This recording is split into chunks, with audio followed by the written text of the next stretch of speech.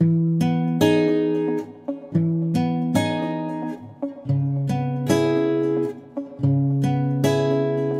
guys, it's Isabel. So today I have a very highly requested video, and this is all about how to attract love in a relationship. Now, this is not a video on how to attract a specific person, but it's just for those of you who want a relationship in your life and you want love and you feel like you've been unlucky in love, you feel like you haven't been able to manifest or attract a good person into your life or a good meaningful relationship, because I know it gets boring playing the field so long and you want to finally have somebody just to spend time with and really connect with. I have 4 tips for you guys today. Like most of my videos, the tips I give out and the advice I give out are based in my own personal experience. So this is how I attracted love and how I believe I set myself up to meeting my boyfriend and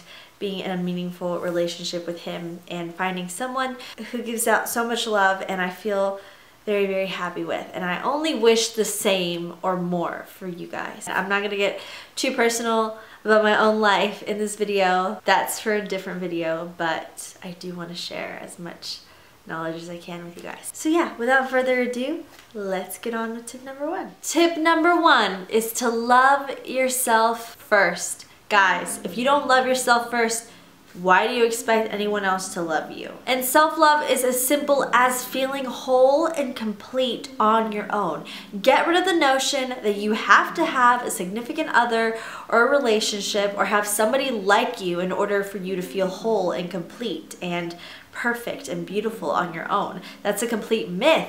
You can be single for no matter how many years, 10 years, 5 years, and you can be whole and complete on your own. Instead of looking around for love or waiting for someone to love you, you need to give yourself that love first. So focus on your goals, on your dreams. I say this so much, I feel like a broken record player, but focusing on your goals and dreams and your ambitions is what's gonna keep your mind off of this whole I need to find a partner, I need to be in a relationship, I need a boyfriend, I need a girlfriend kind of mentality. So focus on the things you love to do, and instead of focusing on how lonely you are, focus on how fulfilled you are in whatever career you're in or whatever field you're in or whatever you're working on right now, what your projects are. Feel fulfilled doing those things, because us as humans, we are not defined by our relationship status, so get rid of that notion. And something that helped me is to travel.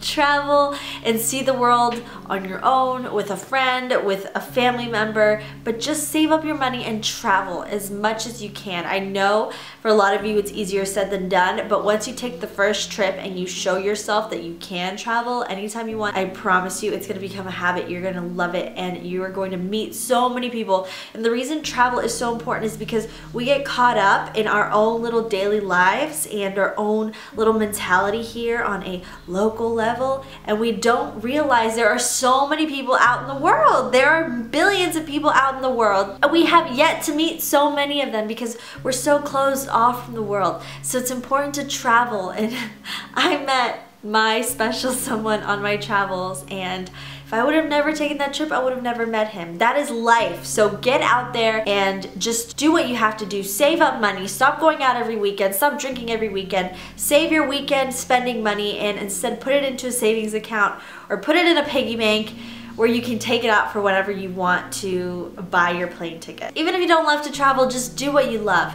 Focus on doing new things. Focus on adventure. Focus on opening your mind, even just reading new books and just opening your whole world up. And that way you'll grow. You'll grow as a person and you'll grow for your new potential partner and be just the best you can be, because we attract what we are. So be what you wish to attract, and attract love, you need to become love, which I will get into in a bit. And loving yourself is also treating yourself as you would a potential partner. So praise yourself. Look at yourself in the mirror and tell yourself how beautiful you are. And always look for the good and the positive in yourself. Whenever we meet somebody, we tend to fall in love and not really look at their their flaws and look at their weaknesses. We focus more on what's so wonderful and so good about them, how beautiful they are, how handsome they are, how they do certain things. And you need to fall in love with yourself the same way you would with a romantic partner, or maybe even the way you would love a child or your best friend is the kind of way you should treat yourself.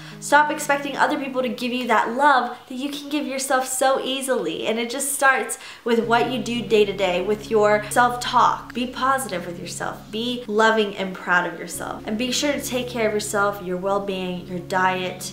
Spend time with yourself. Spend time doing the things you love. Those are all ways to show your self-love. I have 2 videos on self-love if you guys would like to check them out. I will link them down below. But make sure you vibrate love from every aspect of yourself. And the key is to feeling whole and complete on your own. Tip number 2 is to get into the vibration of love. And I know for a lot of you cold-hearted savages out there, it's really hard for you to be like, oh, I love life. You just want to be cold and want to be tough so nobody will hurt you. You need to stop that. I used to live like that, and that's why I was single and only attracted bad guys into my life, because I had this cold exterior. I felt like nobody could hurt me, so I would not let anyone in. I wouldn't even let love in. I couldn't even read anything about love. I didn't even want to watch romantic movies. I didn't want anything to do with love, and that's why I never attracted it into my life. So instead, I became love, and I raise myself to the vibration of love. So what you need to do is, instead of focusing so much on romantic love, focus on giving out love. Give out love freely. Whatever it is that you put out into the universe is what will come back.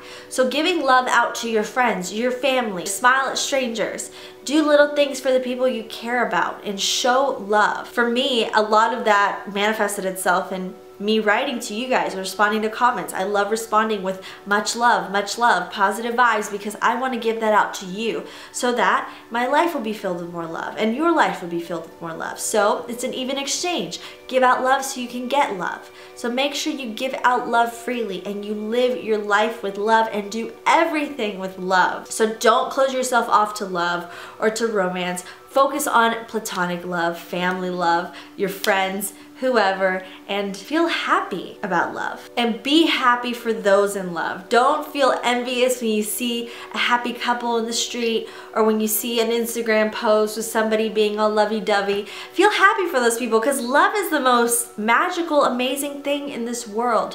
Whether it be romantic or platonic, or with your friends or your family or your pets, that love that emanates when you do what makes you happy, that love is truly magical, and that is what will transform your life. Stop being so cold and austere, and stop trying to guard yourself off from the world and love. You don't need to do that, because happy, positive people have an automatic guard of positivity around them, and nothing will hurt you if you're a good, loving, positive person. So just some of my tips on how to get into the vibration of love. I highly recommend The Power by Rhonda Byrne. This is by the same author that wrote The Secret. This book is all about the power of love, and it's not just about romance and this and that. It's actually about just how love affects every aspect of our life, and how doing things with love, and how the greatest creations were made with love. And I know it sounds super crazy and whatever, but it's truly, truly, truly powerful. And thanks to this book, I was able to open up my heart and invite so much love into my life. And I remember when I first bought this book, I couldn't even get myself to read it, like past the first section, because I was just so cold and so cut off from the world, and I just didn't want anything to do with love. I was so heartbroken and hurt. I didn't want anything to do with love, but I picked it back up probably about a year later, and I read it, and it's truly marvelous and changed my life. So it goes into the law of attraction, but mostly about the power of love. And if you're into crystals, I highly recommend the all-powerful rose quartz. This is such a pretty pink, soft stone of the heart chakra, of love, of just kindness and softness and self-love. I really love it. You can wear it as jewelry, as a necklace, as bracelets. I have a bracelet in rose quartz. You can wear it as earrings. You could just take a little stone, like a little palm stone like this. Great to carry around with you.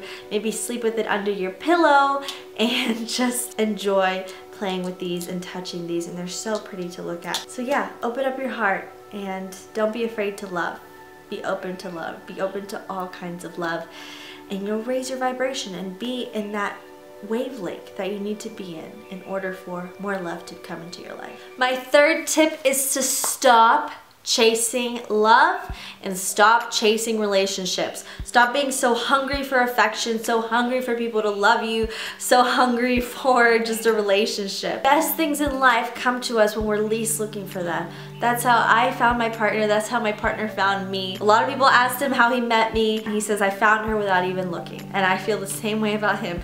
I found him without even looking and without even chasing anything. It just happened. We both liked each other, and we both were committed to making things work. When you try to force things, that's when things don't work out. So you have to be effortless and just go with the flow. Stop trying to force things just because you want it. If it's meant to be, it will be yours. You just have to relax. Same thing with relationship. When you're chasing things or you want things really bad and you are forcing things to happen or you're chasing people, you're putting yourself in the vibration of lack, which is the vibration of, I don't have it, so the universe is gonna match your vibration. That's why it's important to be in a vibration of love, so the universe will come and match that vibration of love. So stop being in a vibration of lack. Stop saying things like, oh, I'm so single, oh, I'm so sad, oh, I'm so jealous of their relationship. Stop checking up on your ex's Instagram profile. Just let go of that whole chasing, what is everyone else doing, and instead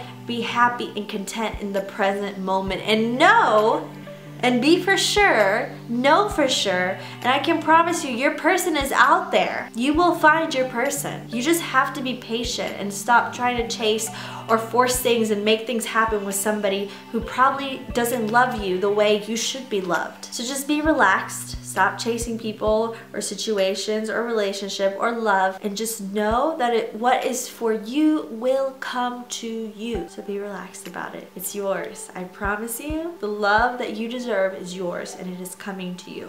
Just be patient, live your life, stop thinking about it, and just know it's coming. And finally, my fourth tip, and this might probably be the most difficult of them, but it's definitely key, and that is to let go of your past relationships, your past hurt, your past anger, heartbreak, infidelity, whatever it is, whether you hurt someone or someone hurt you, whether your past relationship was a messy divorce or you lost custody of your children, whatever, I need you to let that go. You are not going to be able to move forward until you let go of the past. And once you let go of the past, it will no longer have control over you. Your past cannot dictate your future unless you allow it to. So know that old relationships don't have a place in your future. Just because someone hurt you or cheated on you doesn't mean your future relationship is going to have that same pain and hurt, only if you allow it. So this requires that you work on your subconscious limiting beliefs, which I need to make a video on that because that's very, very important. Work on healing yourself from whatever happened, emotional abuse, physical abuse, cheating, neglect, whatever you went through in the past. Just know that that stuff is not love. People don't hurt you when they love you. Just know that. That is not love. Love is supposed to heal. Love is supposed to care for you. But you need to heal first, and you need to show yourself self-love and go through therapy, journal, meditate, exercise, do things that are going to help you heal slowly. And the process is going to take time. Be patient with yourself. It's okay if you're still heartbroken over your ex, but you need to focus on working to get over them, because the next person you want in your life, you don't want to bring in that baggage from your previous relationship. You don't want to hurt your new relationship just because you have trust issues from your previous one. So you need to make sure that you set yourself up on a clean slate for your new relationship and this new love that's coming to you, and heal first before you should expect anyone else to come into your life and heal you in some kind of way. So let go of the past. Just let go of the negativity that can surround the idea of love. Love is not all sunshine and rainbows. Just because someone falls in love with you or you fall in love with someone and you guys are together doesn't mean that your past pain or your anxiety or your depression will go away. You have to work on those things on yourself. And don't expect love to come and fix all your problems. Although you can find somebody absolutely amazing who's willing to work with you and to make you happy and to grow and to build a life with you, you still need to focus on yourself so you can also better somebody else's life. A relationship is two people, so they help you, you help them. But in order to help people, you need to build yourself up on your own so that one day, if things go wrong, you still have yourself, and that's the most important part. Alright guys, so I hope this video helped you. If it did, please be sure to give me a thumbs up and leave me your comments down below. I love to hear from you guys. And don't forget to follow me on social media. I'm on Instagram, Snapchat, and Twitter. And all links are down below, and any videos I mentioned are down below as well. And thank you guys so much for helping me reach 100,000 subscribers. I cannot believe there's already 100,000 of you. You guys are the best. You guys are the most amazing, beautiful people, and I'm so blessed and grateful to be able to connect with all of you. So thank you guys so very much, and if you haven't joined this beautiful, amazing, happy family positivity, please be sure to subscribe to see more videos from me, and I will see you guys soon. Bye-bye. Oh, I almost forgot. Always remember, guys, no matter if you're in a relationship, if you're single, if you found the love of your life or not yet, no matter how you may look, no matter where you may live, no matter who you are in this life, your true beauty, your true worth, and your true power always come from within. I love you guys, and I will see you in my next video. Bye.